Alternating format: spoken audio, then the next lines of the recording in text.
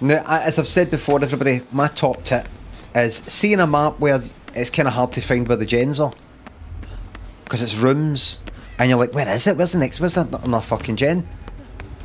You kind of like see them for a mile off. I always like to do the gen, even just for a few seconds. Like, imagine it's a gen, I'm like, I'm not doing this gen right now, I don't think it's safe to do this gen right now, or whatever. I'll do it for just a few seconds. Because then somebody going by can hear, if somebody's looking for a gen, they can hear, oh, it's a gen. It's actually very, very clever. That's not what they did, no, they were going to do that gen.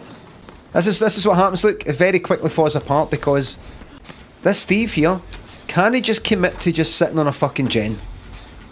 Love that he thinks people don't do that.